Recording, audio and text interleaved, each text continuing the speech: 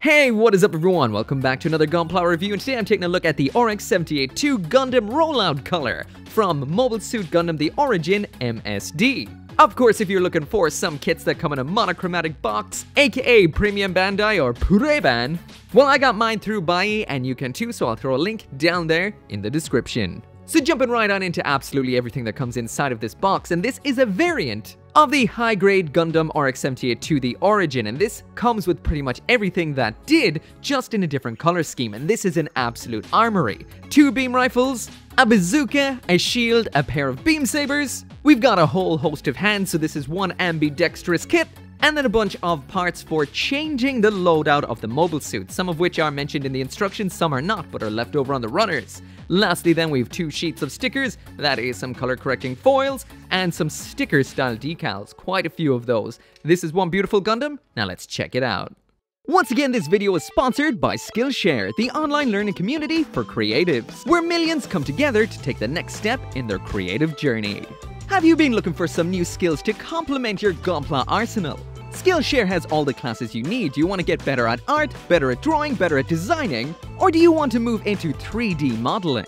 Even if it's as simple as getting better images and film for your social media, Skillshare has everything that you need. Skillshare has no ads, and they're always adding new premium classes, so you can go wherever your creativity takes you. I've said it before and I will say it again, I super highly recommend Dale McManus's short but extremely efficient video series on taking absolutely astounding shots with just your phone. So with next to no equipment whatsoever, you can take the best pictures of your Gunpla collection and share them online. The first 1,000 of my subscribers to click that link in the description will get a 1-month free trial of Skillshare, so you can start exploring your creativity today.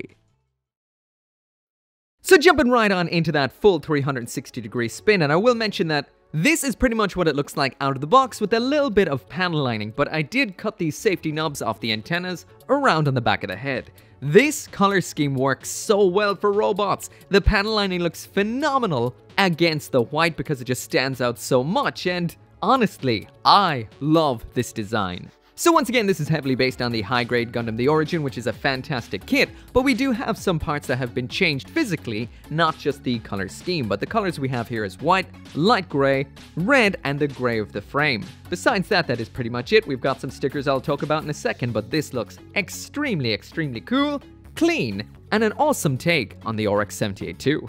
So when it comes to the stickers, what we get in here is this right here. I'll pop up on the screen what this looks like when these aren't taken off. I haven't used that many, just the main ones that are reflective that you kind of need, but besides that, I did not use the ones that go on the sides of the joints. So all these circular sections on the sides of the elbow and the sides of the knees, you do need stickers for those, probably down here on the ankle too.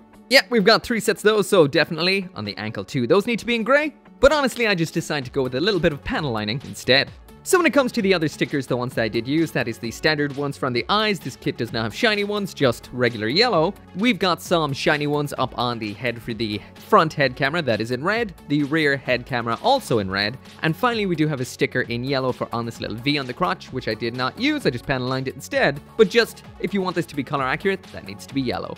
So as well as the color correcting foil stickers, in here we also have some sticker style decals. So it is always cool to get some decals in a kit, and these do look really nice. The ones up on the shoulders really do have quite the impact, especially that one up on the left-hand shoulder that says RX. And I will mention I barely used any of these, barely scratched this surface whatsoever. And I'll also mention these are sticker style, so you will be able to see the border around them when they are stuck on. That's one reason I didn't use them all, but it is cool to have them included. So like I mentioned before, this is based on the standard version of the RX-78-2 The Origin, and this is the closest thing I have to the standard variant. The head, obviously, is not original. So there has been quite a few physical changes made to it, including in the body and the head, a lot of which are also color changes as well, and they did take the liberty of changing some aspects when they changed the color. For example, when you take the yellow there on the Gundam's Iron Diaper, the detailed aspects are towards the top, but if you move in the new version here, it's not just a color swap. These all come on a different runner, so that means they're completely different. Well, by completely, I mean mildly. The other differences include a change of the legs. We've got a big armor panel on the front of the standard version, and that is not present on the Rollout version. The standard version has big vents in its chest and does not have a color-separated cockpit door. When we take the rollout version, it does have a color-separated cockpit door and it's got smaller vents in the chest. And of course, one of the biggest obvious differences is the fact that the head does not have a V-fin, we've got 2 antennas around back. So as is usually a case with a P-Bandai kit that has a lot of changed parts, we do have some leftover plastic. Stop interrupting there. This isn't all of it, by the way, but this is kind of interesting. So if you take these kind of leftover segments, you've got the vast majority of a head, you've got the whole front segment of a torso, and then you do have some upper legs, which are basically intact, and then we've got some upper arm parts, etc. So if you are a fan of making stuff like Gundam dioramas, you could almost have yourself a bit of a destroyed Gundam on the ground. And what it also means is you can grab this and use it with the muzzle and eye segments of the head that we have attached on here, and you can give this a traditional RX-78-2 head with the V-fin. So this kind of gives you the idea of what that would look like, kind of. Or maybe you could just take the V-fin off this one and stick it on the other head. Yeah, it totally fits, and now we've got 3 antennas. I bet that Gundam gets all the best radio stations.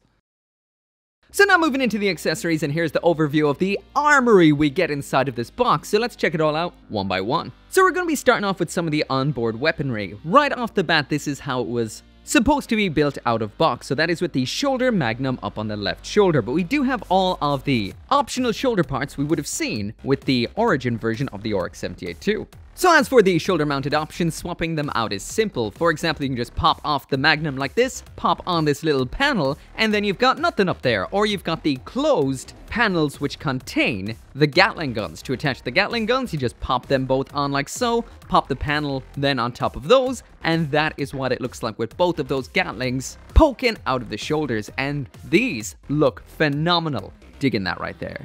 So even though it is not mentioned in the instructions whatsoever, we still have some of those arm-mounted weapons. So in order to attach those, you just pop off the hand and then the wrist segment like so, and then pop on the alternate parts like this.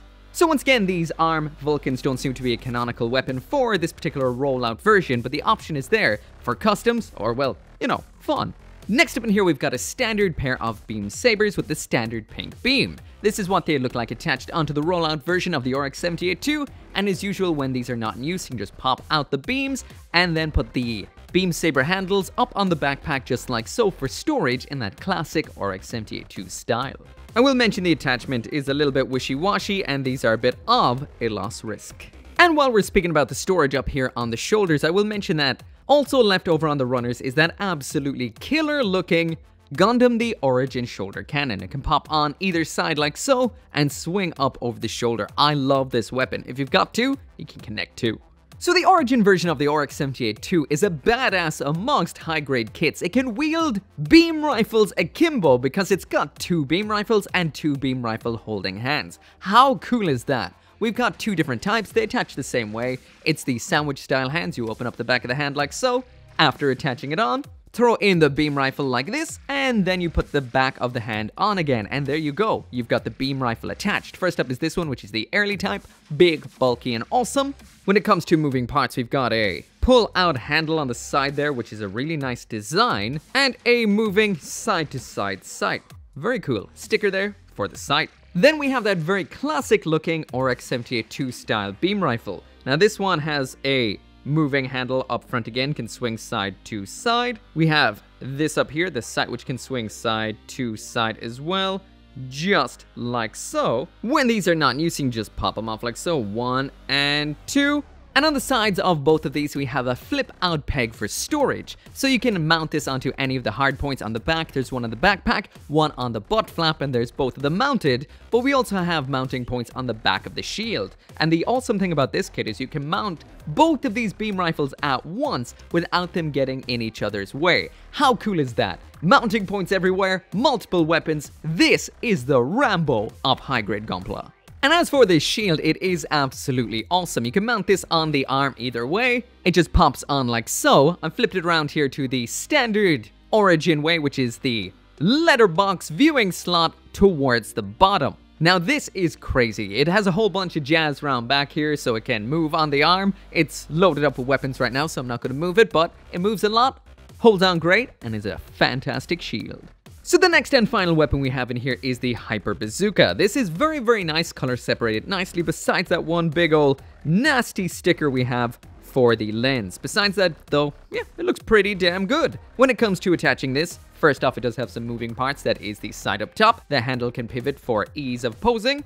This attaches into the same holding hands we would have used. Once again, this is easy to attach. Watch out for those beam sabers up on the backpack. They're easy to knock off, but besides that, looking pretty good. So when the Hyper Bazooka is not in use, you can just take it off like so, flip them around. We've got an adapter for sticking into that butthole, and then you can stick the Hyper Bazooka into that. And this is something I love about certain kits, and I love about the Origin one and this one too. And that is you can load up all the equipment on the Gundam just like so. Actually, yeah, never mind. I thought I'd be able to attach this up onto his back, so his, well, both arms are free, but that is not the case, sadly. Still awesome though.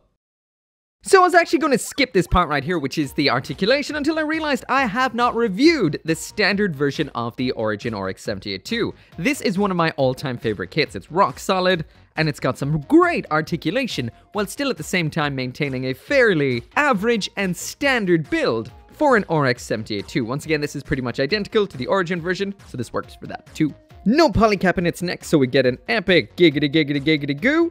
We've got a ball joint up top and a hinge down below, so this can really, yeah, ball joint, see? It's in there. It can really look around. So the shoulder joint in here is very nice. We've got two different joints. That's the standard polycap and a plastic joint inside of that. The polycap allows the shoulder to move forward and back like so, whereas the plastic joint makes sure it can lift its arm all the way up to that point. Very nice. We've got the regular ball joint jazz going on there, as well as a full 360 spin. I will mention though that the shoulder joint is attached right into the shoulder armor. The arm then moves inside of the shoulder. We've got that full 360-degree spin right there. One absolutely sweet ab crunch. Look at that. And out to the back, it's just as impressive. And this can side-to-side tilt, rotate as well. So this is no paralyzed kit right here. These skirting armors can move up like so. Side skirts are the usual up and down, as well as back and forward rotation, and nothing at the butt flap. We've then got a drop-down mechanism at the legs. This affects both legs at once. And when it comes to the kicks, there it is all the way up to the front. There it is out to the back, a little blocked. And right there is our full splits. Next up then, we've got that full 360 spin at the upper leg. Very nice bend at the knee here, double jointed, and the knee armor actually moves a little bit with that. So that looks very dynamic and very, very cool. In the rear of the leg, we do have an opening segment right here with the vernier inside. A bit of a wiggle here at this armor segment, but not a lot. And when we get that on the ground, without raising the foot off the ground, there it is all the way to the front with a bit of a toe bend. And then there it is all the way out to the back, a little blocked. And there's the side, woo! Two sides, so the side to side is great. So yeah, the articulation on this is absolutely phenomenal. If you want to see what it's like against a bunch of other high-grade RX-78-2s, I did do a video comparing them all before, but when it comes to this kit right here, this is phenomenal. So much fun to pose, it looks great, it's got all the visuals on top of the fact that it has great articulation, so it always looks spectacular. Killer kit right here. And that goes for the standard full release version as well.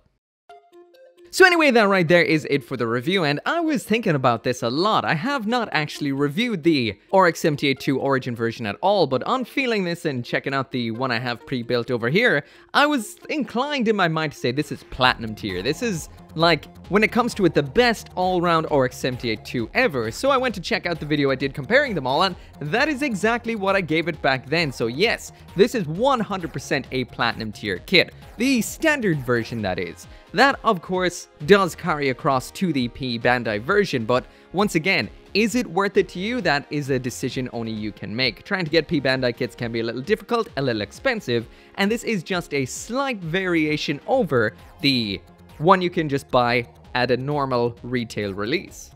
However, if you are like me and just love to get awesome variants of kits, this is as awesome a variant of an awesome kit as you can get. That white looks stupendous. Anyway, I got mine through Buy, you can too. As always, thank you so much for watching. Make sure to come back for more Gunpla reviews, and I'll see you next time.